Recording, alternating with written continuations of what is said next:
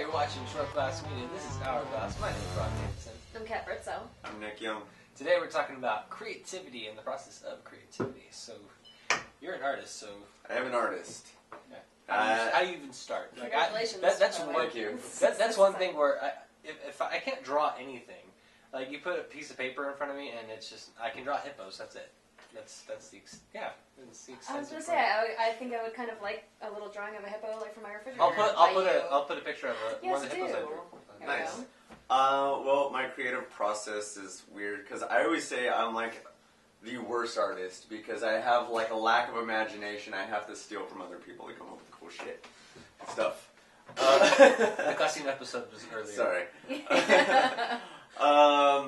But yeah, so like something has to strike some kind of inspiration. For example, I'm drawing something for my sister for Christmas. Her favorite band is Paramore, and I'm a comic book artist, or aspiring to be. And so I decided to draw like a comic book version of her favorite band, like in battle, and I'm gonna do it as a custom poster and print it out as like a poster that you would see at, I don't know, Spencer's Gifts or something like that. How thoughtful is that? Ladies, he's single. Yeah, it's like in the Now video.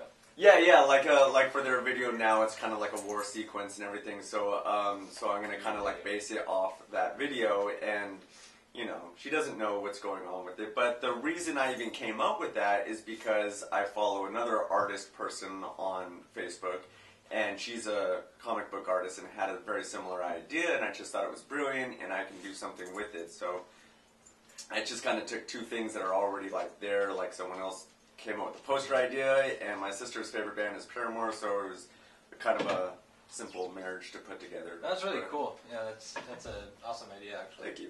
Yeah. What about you for the creative process? Like when you want to create something, or what do you do? For my writing, it's usually a lot of the times I'm really inspired by pictures of places or pictures of something. So, for example, like if there's, if I see a picture of a landscape that I enjoy or whatever, it's kind of like, okay, who would I be if I were there? What story does that kind of hold for me? And then kind of explore the ideas of that. Maybe even do some research of it a little bit to kind of know a little bit about what I'm talking about. Yeah. And then actually a big part of my creative process that I don't really notice, but it does help, is if I'm sitting like as I'm writing. If I have Celtic music on in the background, I know you gave me the eyebrow, but it's true. I don't know. It's just like the way that it kind of moves, and I guess because it's like the chord of my heritage, and I'm like, I'm doing this for my ancestors. Like I don't know, but that really helps a lot. So, or like I recently wrote a piece about the coal miners. It's a story of men who work in the coal mines and the canary and everything. And so sometimes I'll take a situation, just something that I think is interesting that I learned from a long time ago, that just stood out in your mind. Because when you're a kid and you have memories, there are reasons that your brain holds on to specific ones. So I've always kind of been, when I don't know what to write, I think back about things that I remember learning. Why did it matter that I learned that? And then I kind of go from there. Yeah. For me, it's more, I have two times where I tend to be the most creative, and that's while I'm sleeping. And so I actually have awesome in my sleep. I have a notebook. I have a notebook and a pen like next to my bed, so that I can wake up and be like, "Oh, that idea is pretty cool. Let me write that down." Because if I don't do that, I'm just gonna forget it, and it'll never happen. And then the other time is when I'm like working out or running or being at the gym. That I come up with ideas then, and then I put it in my phone and.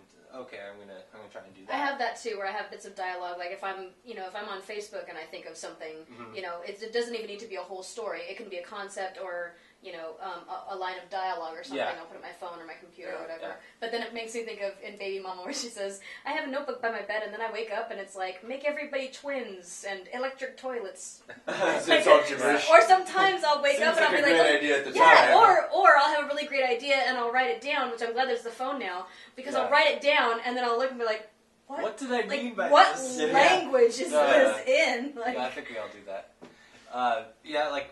I can't have like a piece of paper or a blank computer screen in front of me and be like, just be creative, it's a lot harder, I think. Yeah, I think I'm going to be going back to school and getting my master's in film, but when I was looking into it, I said, well, I really love my writing. Yeah. And they have a creative writing program, and how great would that be? And then I sat there going, these classes, they go by the month, and so I'm kind of like, what if I don't feel like, what if everything I write in that month is just absolutely awful? Like, what if it's just like me going, I really don't know what to write. I love that I'm not making money off of my art right now because I can't force it, It's... Also, being forced into a situation to be creative can stunt creativity. Absolutely. Yeah. Oh, yeah. I mean, I went to school for art and everything, and I specifically went for comic book art, which is dominantly storytelling. It's not even so much about actual drawing, it's about being able to tell stories without using words. And that can be a really, really difficult thing, and I found that out the hard way, especially when, classes are, you have to have this done at a certain amount of time, and I'm like, well, crap, I don't know, I'm stuck, as I've gotten older, I feel like what has really kind of helped, and this might even sound like lame, but just throwing on headphones and going on a long walk. Yeah. And I going on a walk to the gym, playing Celtic music. Yeah. I mean, hello. You laughed at me when I said it. I think it's just anything that kind of clears your head and of all the stuff in the day. Yeah. Gets you contemplative, whatever's going on in your life. It could be very sentimental or something, but that can poke through into your creativity. Like a lot of people who do the best writing, it comes from life experiences. It's not just from your imagination. People always say, write what you know. So yeah, that's that's sometimes where I start too. Sometimes I'll just be like, okay, just tell a story from your childhood and see if that sparks anything else. Right. But it's also interesting because I wrote the piece about coal miners is actually very dark. And because they're in a mine, right? Precisely. And I just remember writing it and thinking,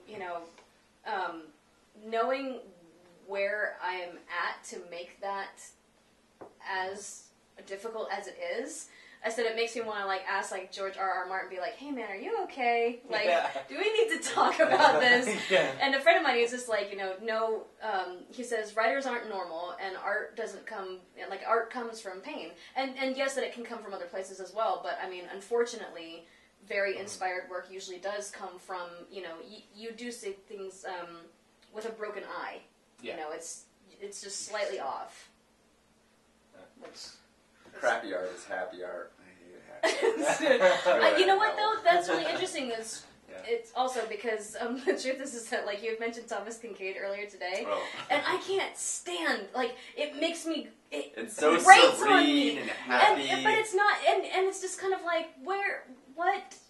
I get it. I see the appeal for people who don't really want to think. If I may be so it's aesthetically pleasing, but I wouldn't necessarily call it art. Yeah, I mean... It's a talented skill. He's a very skilled painter, but it's not something that's inspiring or anything like that. I think that's the problem is that I think it does inspire people. The little old church ladies, and they see the chapel in the mountains, and they're just like, I'm going home to Jesus. That's great. Maybe it just doesn't inspire me. I look at it and go, that's really pretty, but I but don't have any emotional connection to it. Exactly. What's there? Then again, I don't have any emotional connection to this strange weirdo who tapes a ladder to a wall and calls it, some kind of abstract art, performance art. Yeah, I don't understand. I don't understand the abstract art at all. That face thing that's in front of the San Diego Convention Center. Yeah. Oh yeah. What is that? That half of it's colorful and flowy, and the other half is industrial and. Yeah. I feel like as an artist myself, I'm in that middle between really hating my own kind. Yeah. I just good Lord, these people are so pretentious. How are you making money? I hate you. Yeah, and they're I look at their art and I'm like, that is just awful. Why is that even something? And then I'm also kind of like that too. Just not so bad. I'm not going to wine tastings and just being all snobby about it. I have that too sometimes when I do creative art with, not creative studio art.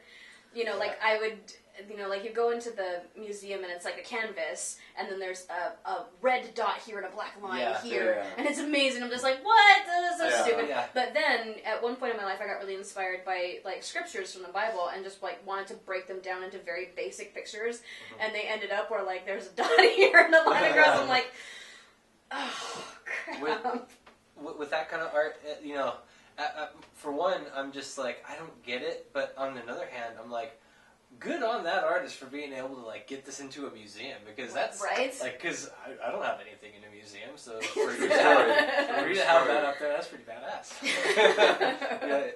It's like there's like a little bit of admiration there, like wow, you convinced somebody that's art. I was gonna say, because at some point you have to justify your work and just be like, no, this really came from deep in my soul. And The meaning behind that box in a box is this. Exactly. Oh, okay. Oh, it's so existential. Yeah, I know. I just like to mention the last time I was really inspired, I was just kind of sitting in the airport of Istanbul, and I was just like going, oh my god, these people are so beautiful. But it's funny because a similar thing happened to me in Japan, where I kind of went, wow, they're just so serene, and they're just a more calm person. They're more calm of a people. That's the end of Hourglass. I hope you enjoyed. If you like it, subscribe, and we will see you next Tuesday. I'm Rob Davidson. I'm Katt Birdsell.